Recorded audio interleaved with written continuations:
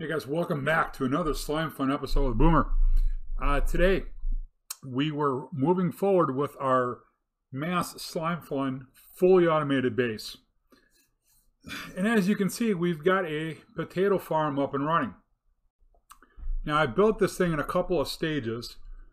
I ran a 9x9 section by itself to see what kind of yield I could get. Did the 36 essentially that you see up and running, 18 by 18.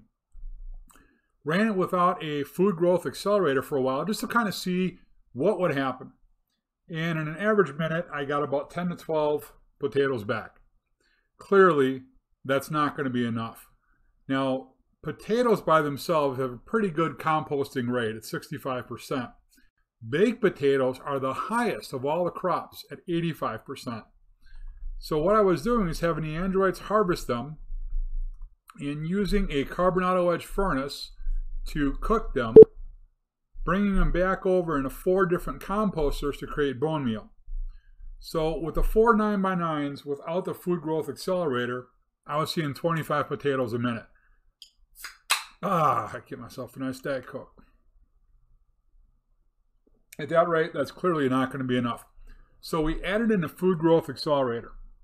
Now, I had played with this for a little bit on the old server, and in loading them up, I realized by watching them long enough, they always start in the northwest corner of their 9x9 section.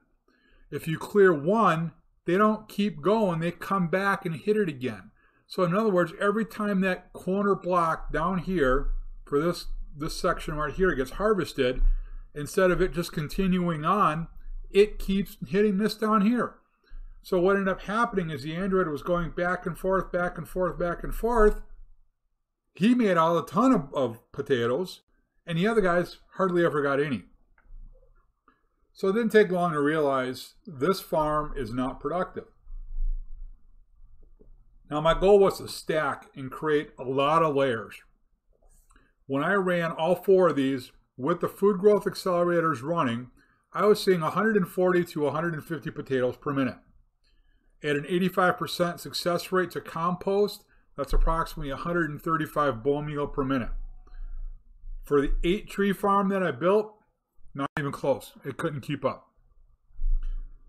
And then, maybe you've already seen on a screen, some of these androids are moving and some are not. After about 5 or 6 hours of running, most of them froze up. And I believe just one, is it? 1, 2, 3, 4, 5, 6, 10. Yeah, one of them has actually disappeared. Nope, I'm sorry. 2 of them have completely disappeared out of the world. So, Slimefun devs, androids that move will break. We've proven it in previous versions. I'm right-clicking right now. I cannot get into that android. If I come over to this one, I have full access. So they are still broken. This has been about 9 builds worth now.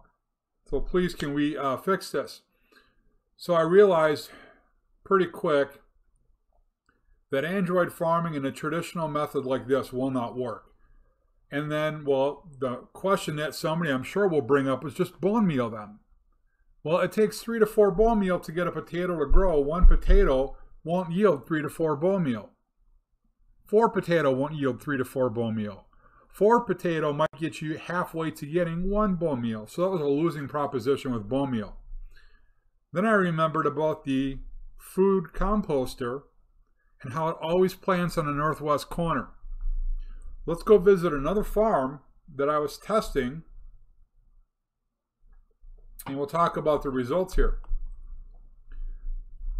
And you're looking at this and go, what in the world, Boomer? All right. Keep in mind that the composter always plants in the northwest corner and can reach up to 4 blocks away. By having these 4 blocks back, this one is actually focused on this plant. The second food growth accelerator is focused on this one. The third one on here, and so on. That's why they're staggered back by 2. So when this first one becomes fully grown, the android goes to harvest it. Now, if this one does not detect that a plant is available before the Android harvests it. Okay, it hits this one, no big deal. Then it's going to come back to here. Because the Android, the moment it detects the potato is grown, harvests and replants. So this guy never makes it beyond here. 90% of his bone meal hits this one only. Actually, it's probably like 98%. The second one generally only hits this. It won't reach this one. It's too far away. It can only go 4 blocks.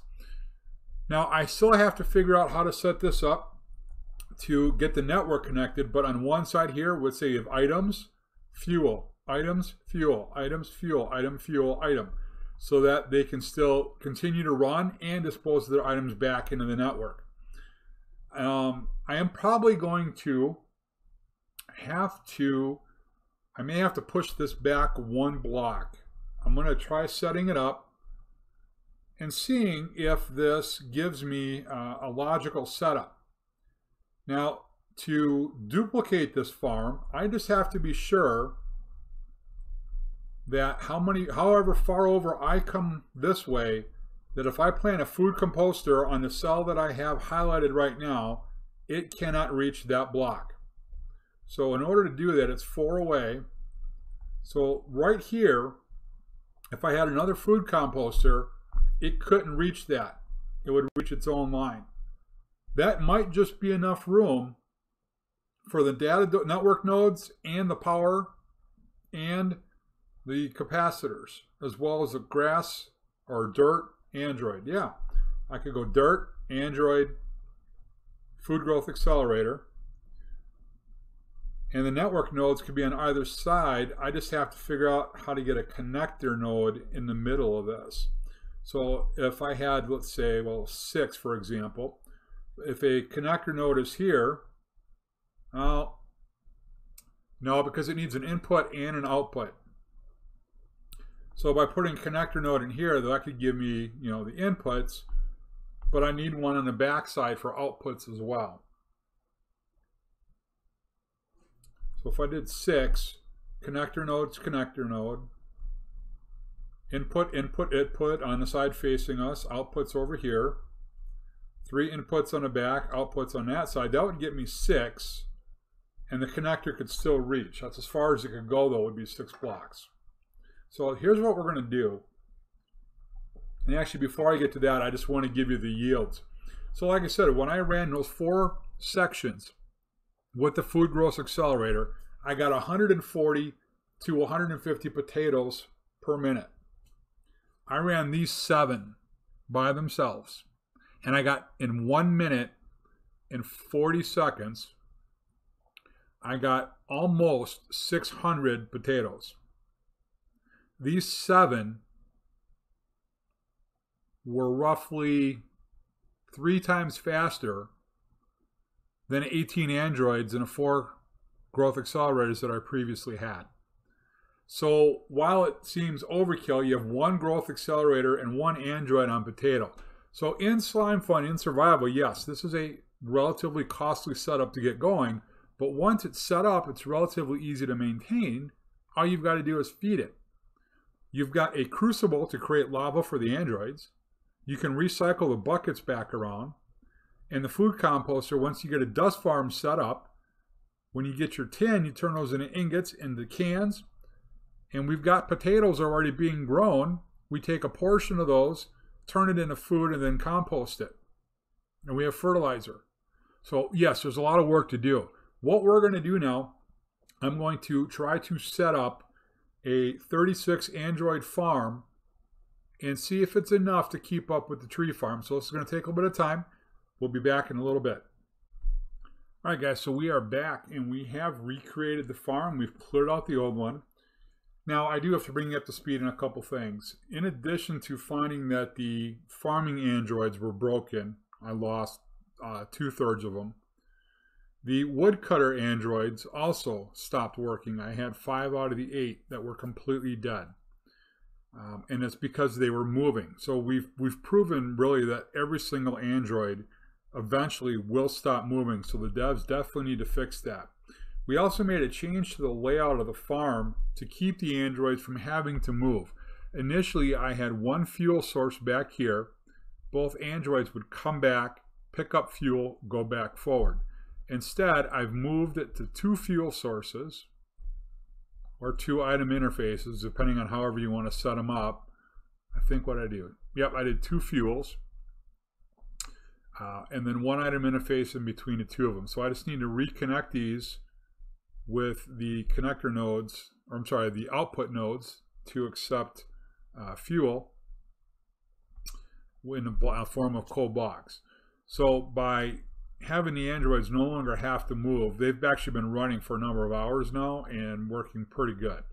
So again, devs, just that movement part's got to be fixed. Initially I said I was going to do 36 of these farms. I did 24 because I wanted to get an idea of how well they could keep up. What I've discovered in my initial testing is that each one setup of a crop growth accelerator and an android makes about 1 potato per second on average. Some a little bit more, some a little bit less. So if I have 24 androids at 60 or 24 potatoes per second is what I'm making, times 60 seconds. So I'm making about 1,440 potatoes on average per minute. Now, as they go over to becoming baked potatoes and come over into the composting area, they have an 85% chance. They're the only food that's cropped and harvested that has that ability. So out of that 1,440, 85%, or roughly 1,220 ballpark, will successfully get turned into bone meal. Now it takes 7 items to compost 1 bone meal. So take that 1,220 divided by 7. That gives us roughly 185 bone meal per minute. Divided by 8 farms, that's approximately 24 per minute. It's a little low for the tree farms. You probably need a little bit more than that. So I'm most likely going to have to add a 5th row, and I'm realistically going to do a 6th, because some of those potatoes will also be coming over here to make organic fertilizer. So it's going to start by tin coming in here, and what we'll do is we'll have 8 tin come in. It'll be a recipe, and it'll turn into tin cans. Those tin cans plus the potatoes come into the food fabricator to make organic food. I did 2 of them to try to keep up to see if that's going to be enough to start with. Then from there, do I have one in here or not? No. The tin cans that have been processed into food, in organic food, come over here into the composter, get turned into fertilizer. Then they get evenly distributed amongst the 24 crop growth accelerators. So everything here is locked and loaded. They're all full of fuel and they're all full of organic fertilizer. We're going to fire them up and just see what happens here. I want to get an idea on productions. I'm also looking for Slimefun block glitches. Okay, we've got one. We can't play something there because Slimefun actually has a item in that spot, but we don't see it. So we're going to show you how to clear that out, devs. It's a serious problem. We got 2 of them. It's a serious problem that's been hanging out on multiple versions of Slimefun. So we're going to let this run. You'll see the crops are going. To fix this, you need a block of grass and you need some bone meal. It's a very simple fix. See where I'm trying to place a block? Slimefun believes there's something there. So what we do is we break the block below it, put grass there, and right click the side of the grass block with bone meal. Hit that and look at that. We got ourselves a capacitor that was invisible. That has been in every version of Slimefun I've ever played in, that glitch, for whatever reason. So we've got one more block we've got to take out. We'll put the potato back in there. We've got one over here as well. So just to show you again, replace the block below it with grass, hit the side of the block with bone meal, and break what grows. Another capacitor. So devs, we've got two I would call it major bugs that still need to be addressed here. So while these are continuing to run, and as a temporary solution, I'm using a hopper to catch all the potatoes. Now, clearly, one capacitor will not, one carbon out of furnace will not be enough. I believe I'm probably going to have to go to 3 for sure. The crucible is cranking. I do believe we might have to add a few more buckets, but it looks like it's holding ground. We'll keep an eye on it. So while most of the potatoes go to the furnaces, some of them come over here, and then once they're all baked, it starts a process that I'm talking about of creating bone meal and seeing how much we can get. One thing I may do is add another deep storage unit to store up extra bone meal in case the tree farms are turned off. That way I've always got a bunch of bone meal lying around. We could potentially have up to 1 million. Now I haven't hooked up the fuel yet for these. I just want to see if I can get an idea on where they're at. Okay, good. There's some wood in there. Nothing here. There's some that's got to be put in. All right. Are we out of fuel? No.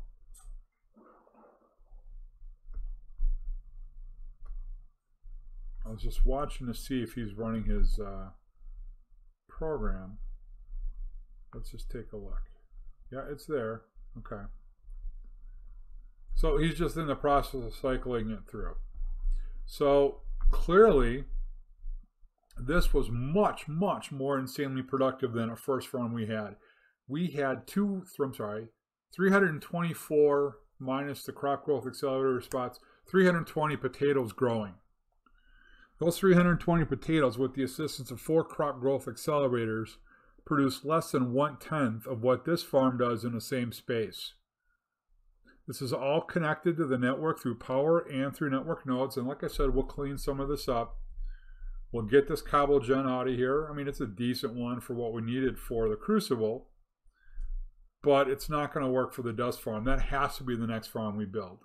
And we're looking at building a 100 cobble generator farm, hoping that that's going to be enough to keep up with the fuel supply and the requirements of the dust farm.